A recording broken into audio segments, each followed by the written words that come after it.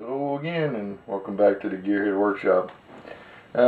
This is going to be part one on the new Moebius kit, the USS Franklin from Star Trek Beyond. And in true fashion around here, we've always got something going on in the background, so we've been kind of working on this guy in between working on other stuff on the channel and client projects. So kind of get into what we got going on here. I guess you can see in the, hopefully in the shot of, we've got some of the windows masked up here, which I've just done that with some blue painter's tape. We've got these two pilot lamps up front and the clear part for the Citadel skylight, and there's four small marker lamps back here that I've also kind of masked up, and we've got the front window for the bridge masked up too. And let's see, we'll kind of pop this top saucer off and kind of work through what we've got done on this guy. One thing, the saucer rim parts, you've got tabs inside of here that are for lining the saucer, and when I put this together and ran a light test on my interior lighting, I kind of found out that some of the tabs are directly behind some of the rectangular saucer rim windows, so we've cut these two tabs here out, and the front center tab, and half of these tabs and half of the rear tabs to get them out of the way of our windows, so we get all our windows light up pretty even. And we've got our two white 805 SMDs in here for our nav marker lamps. I went with just plain white because that's what it looked like to me in the movie. It didn't have like a red and a green or any kind of blink animation, so we just went with white 805 SMDs in there, and we kind of had to trench out a little tiny bit in part of the little raised rim that helps align the saucer wall parts. And also problem I had was when I went to put this saucer wall section in with the window insert put in, it wanted to squash on top of my SMD, even though I had recessed it a little tiny bit, so I kind of notched out the glass part. It wasn't really necessary to hit the saucer wall part, but the glass part I notched that a little bit for clearance, so the SMD didn't get bumped around in there. And I was showing we masked off all the windows. All the windows I put in here, I put them in with Tamiya extra thin, and on some of these I've gone back and put a little bit of epoxy around the edge just to make sure they stay in, mainly these two guys, and on each side of the bridge window and the Citadel skylight, and the two rear marker lights for behind the Citadel. And for back here in this little area, I was going to use this little room that I'd made up out of some leftover photo etch, and it's kind of a bummer. The room looked pretty good, and I've tried it in there, and it actually is just a little bit too tall for one to keep the saucer from closing up. And after testing it, the windows that are back here, you just can't really see in there very clearly, and I don't want to not use the windows that are in there because they have a little detail molded in, and I didn't want to go with you know, any other kind of plastic. So we're just going to ditch the room and leave the light back here, which I used another white 805 SMD back here, which hopefully you can see that little yellow dot there. That's just facing downwards right behind where the two windows are in the back, and it's going to help illuminate some of the marker lamps back there. And we've also got the what they call the J type marker lamps, and we've got two more back here. The J type, we just basically opened up the hole just a tiny bit, enough to get the 805 SMD to sit down in that hole. And the rearmost ones, we went inside of here behind this part and drilled through, and then opened it up kind of like a countersink in there so we could seat the SMD in there, and both of those on both sides have been epoxied in place, and I've ran a little bit of tulip over top of those to light block those.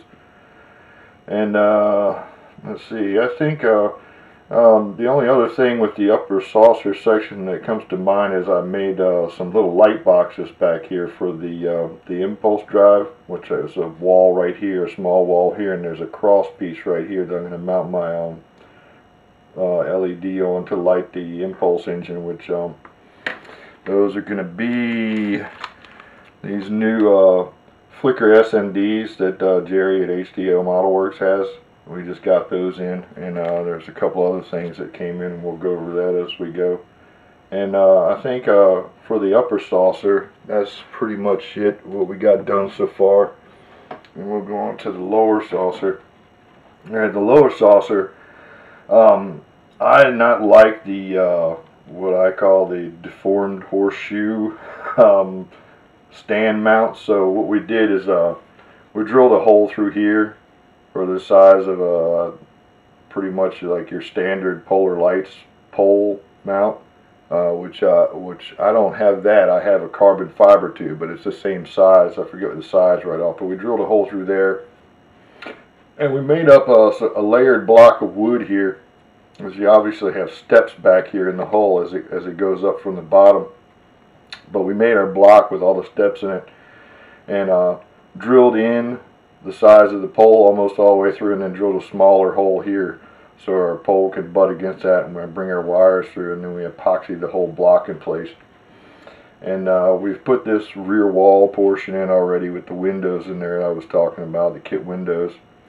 And LED strip lighting, me and a friend of mine were discussing how to evenly light these Citadel windows on the lower and the upper saucer, because they're kind of far away from center.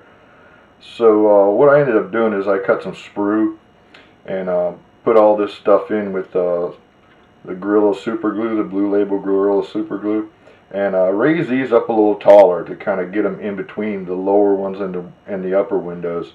And these ones are pretty much set right at the mid-level of the saucer. So hopefully we'll get even lighting to all of our outer windows and to these Citadel windows, and get some bleed over to light some of the other stuff up. And I guess you can see too, we've got some fiber optics in here, which the little black spots here, I had this stuff pre-light blocked. Had a problem with the first run of putting the fiber optics in, and I didn't like it, and it didn't come out well, so I cut them out and redid them. And a lot happier with the second run. This is a 0.75 millimeter fiber optic, which actually is pretty much the size of the hole that you had to drill out, and the little nubs for the thrusters underneath. So that's what we're going to go with, that size. And we've got an emitter down in here with a 5 millimeter bright white flat top, which basically is just a piece of heat shrink tube that I put a 5 millimeter in one end and shrunk it, and then put all our fiber optics in the other end and shrunk that tight to that, and locked it in with epoxy, and we've epoxied the emitter down in here to keep it kind of low. And I also tried to run all the fiber optic underneath of all of our LED strip to kind of cut down on light bleed over into these when they're not going to be on. And the plan is to hook up the thrusters on like a single momentary. So when we want to fire the thrusters, we just press the momentary button and they come on. And let's see, the only other thing with this, I think, is we've had to trench a little tiny bit back here, and both pylons for our wires are going to pass up to the nacelles.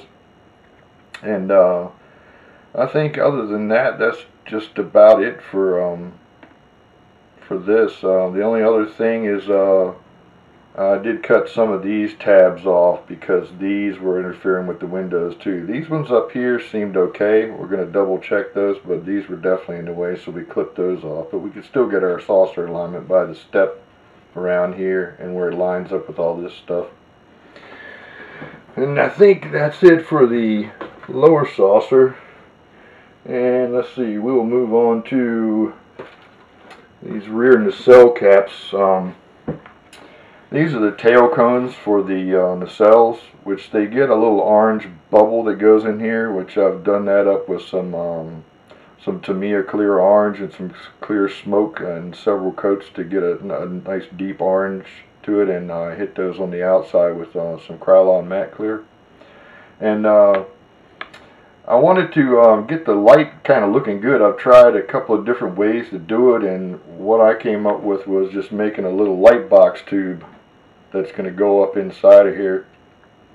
I'm not going to shove it all the way in there right now because, yep, there we go. It'll get stuck. But anyway, we got this cut out in the back for a 5 millimeter LED, which that's going to be these guys right here. These are 5mm flicker yellow LEDs, also from Jerry at HDA Model Works. We're going to probably diffuse these guys, which will be either I'll spray them with a frost coat or I'll probably sand them up to diffuse them.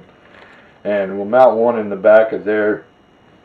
And the tube's been light blocked on the outside and the inside and painted white on the inside. And on this end here that's going to be facing the bubble there, I've cut out a piece of milk jug material and glued that on there with some of the Gorilla super glue. So we'll end up with the flicker LED in there, put our clear bubble in, and then shove this guy up in there behind it and hopefully come out with some good dome lighting. And let's see, I guess I'll show these real quick. These are the outer domes for the nacelles. The stationary fan blade part that goes inside of these, which is the X you're seeing, the cross, sprayed those with Testors Model Master Chrome Silver, and just sat them down in there and took some of the Testors Clear Window Maker cement and just put a little dot on each tip to lock those in place. They're not under any stress, so they shouldn't go anywhere. And the only thing we've done with these is I've gone in and sprayed on the inside and a little on the outside with some Tamiya clear smoke, so these things aren't completely clear. It just looked like to me they weren't completely clear, and they kind of had like a dark kind of look to them, so that's what we're going to go with on those. And we sprayed the inner blades with the same chrome silver. And the next thing we got is, let me grab another part here, is this is your forward nacelle cone that goes onto the nacelle, and you've got this disc that goes behind. It's a clear part, and I've shot this with a mixture of some Tamiya clear yellow and orange and put a light coat of smoke over top of it. And on the back we've got a little disc of the milk jug material cut out with a hole so we can pop that on there, and it's on there pretty tight, it shouldn't go anywhere. And we're going to put that in from behind and have our lighting behind that, so that ought to look pretty cool. And now, let's see, the only other thing is we need to move on to nacelles, and these are our nacelles. I've already got these pretty much built up and put together. They're not complete yet. We got a part that goes on top, and of course our tail cone, the front cone, and our dome and everything. But I get a little battery power here, and show you what we got going on in here, and I'll kind of explain what I got going on there and what I had to do to get that.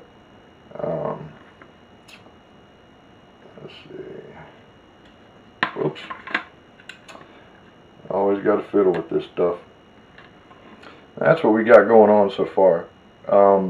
What's in there is a little boards that I ordered off of eBay. I forget the seller on eBay, but they're made by Hobby Kit EU.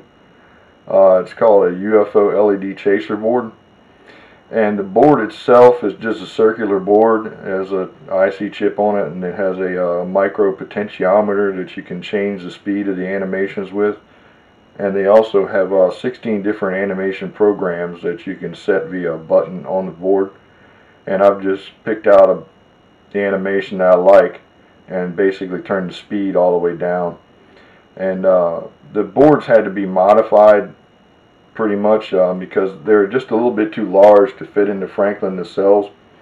And real quick modifying wise is there was an outer trace ring on the PCB board that needed to go just so I could grind the board down to get it in here.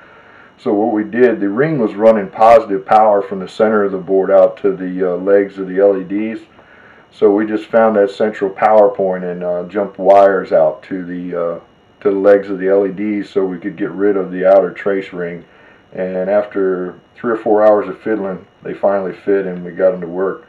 So we just got our wire hanging out here, and later on we'll bring our wire up out of our pylon, bring it through here, tie it in, and we're also going to tie in our flicker LED for the tail cone in right here, and then we'll just tuck all this inside and put our upper part on the nacelle. And that'll be our nacelles.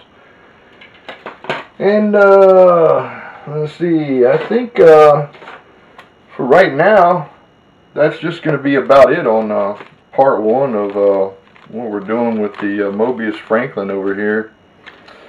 So before I ramble on too much more, we'll call it quits on this one, and until the next video, whatever that may be on, everybody take care, happy modeling, and peace.